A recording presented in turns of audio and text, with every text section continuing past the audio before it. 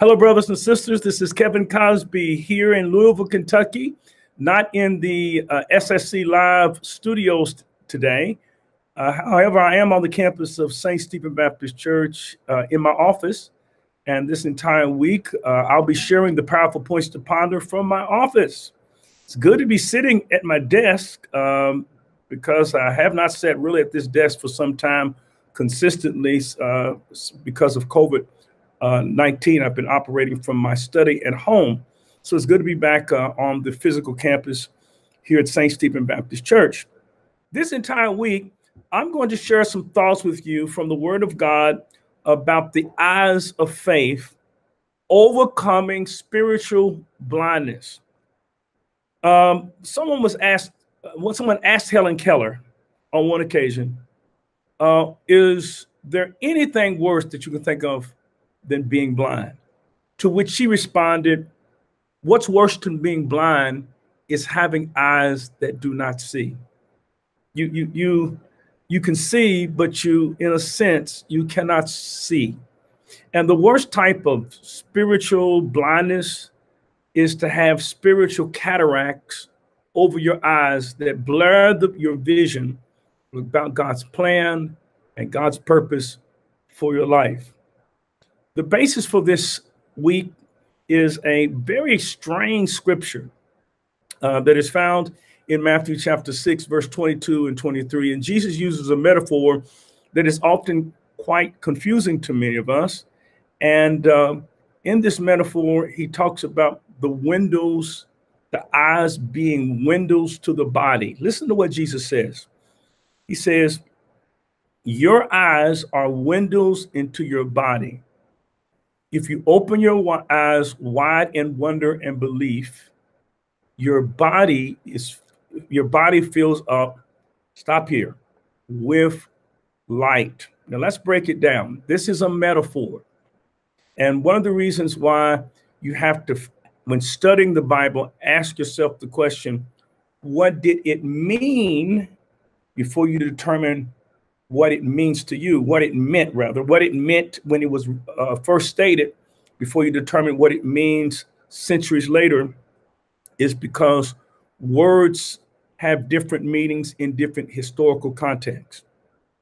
For example, your eyes are your windows. You know, that makes sense. Your eyes are your windows, just like windows allow you to see outside into the world. You can't see what's going on outside through a wall. You have to have some windows, and just as windows allow you to see, our eyes allow us to see. But it says your eyes are windows into your body. Now, the problem is you think of body, you're thinking of your physical anatomy. But when Jesus says your eyes are your windows into your body, he's not talking about physical anatomy.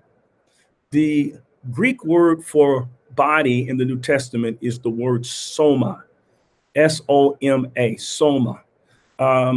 Later translated into Latin, which is corpus. Corpus is the Latin word for body. There's a city in Texas called Corpus Christi.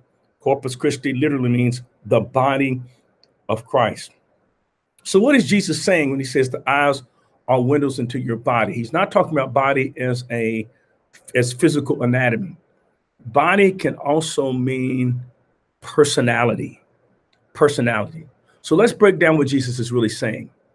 So when Jesus says your eyes are windows into your bodies, what he is saying is that what you see or what you focus on determine what type of person that you are. That's what he's saying.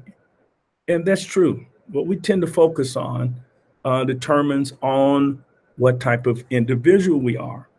And if we focus on the wrong things, or the negative things, then we'll be the wrong and the negative person. If we focus on the possible things, the blessings of God, then that determines our attitude. Let me put it in other words. Outlook determines outcomes. That's what he's saying, your outlook. And that's why we want to look at things through the eyes of faith. There's a lot of negative things in our world that we can focus on, but there's a lot of things that are in our world that God is sending our way to say, you know what, in the midst of your negative situation, I want you to focus on these particular things, which is my way of saying to you, I am with you, because the eyes are the window into the body, or whatever we focus on determines what kind of person we are. Back in the day, there was a man who was coming through town, and he stopped at a hardware store, and he asked the man in the hardware store, he said, in front of the man's son, by the way, he said, I'm thinking about moving to your community. It was a small community. It's a rural community. And I'm thinking about moving to your community. What kind of people do you have in your community? He said, well, what type of people do you have where you came from? And he said, well, I have people who are selfish and mean and inconsiderate. He said, well, that's the kind of people we have here: selfish, mean, and inconsiderate. Well, about 2 hours later, another man comes into the hardware store and asks the same question. What kind of people do you have in this community?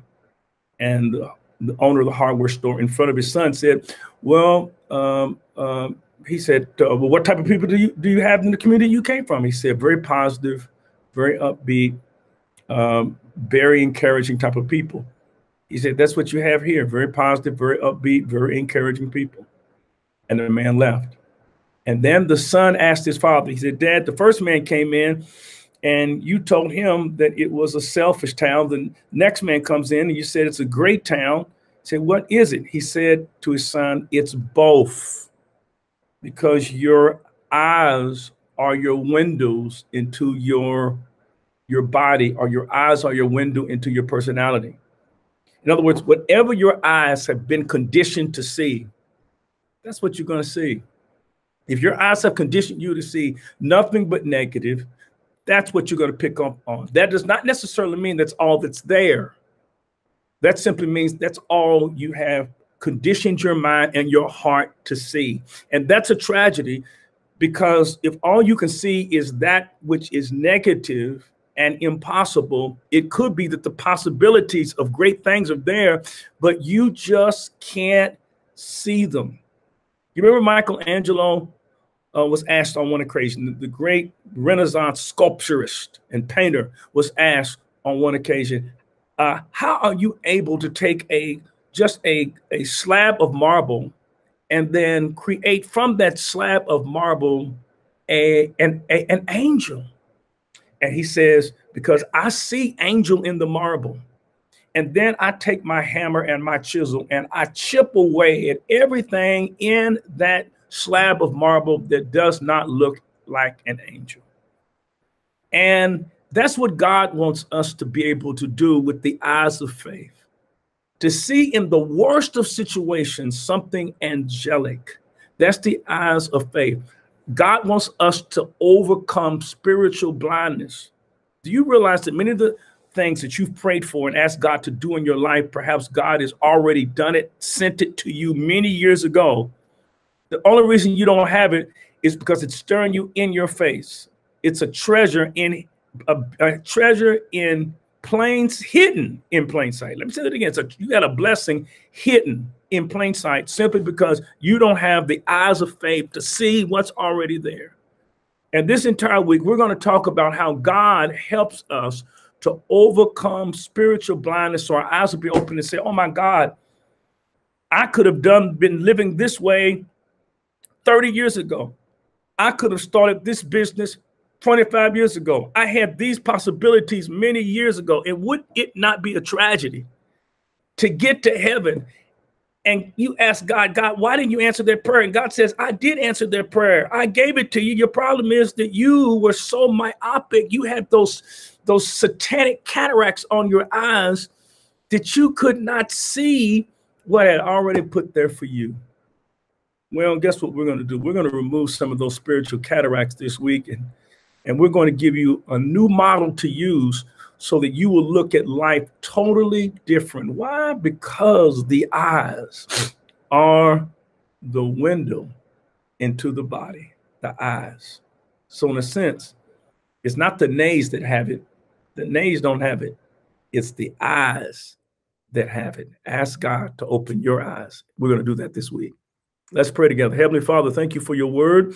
Bless your people and help us to be discerning and have illumination for the wonderful blessings that are all around us, but we're just too blind to see.